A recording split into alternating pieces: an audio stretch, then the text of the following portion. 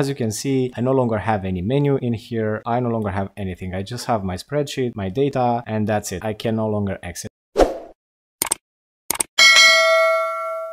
In this short video, I would like to show you how to exit the full screen mode from Google Sheets. Now, someone may have sent you a file, or maybe you by mistake pressed some key combination and went into full screen mode. And now you don't know how to exit that full screen mode. And this can happen if you're not really careful when you're working in Google Sheets. But let me show you how to exit this. So as you can see, I no longer have any menu in here. I no longer have anything. I just have my spreadsheet, my data, and that's it. I can no longer exit. But luckily in Google Sheets, there is a simple way of doing that, and we can exit this full screen mode by pressing escape, and notice how everything else will get back to the way it was initially. Now, if you want to go back into full screen mode, you can just click on view and full screen, and of course, Google Sheets will give you this controls hidden. Press ask to show controls, which you can dismiss and maybe you did not see, but luckily we can simply exit this by pressing the escape key. If this was useful, please give this video a thumbs up, subscribe, and I'll see you in the next one.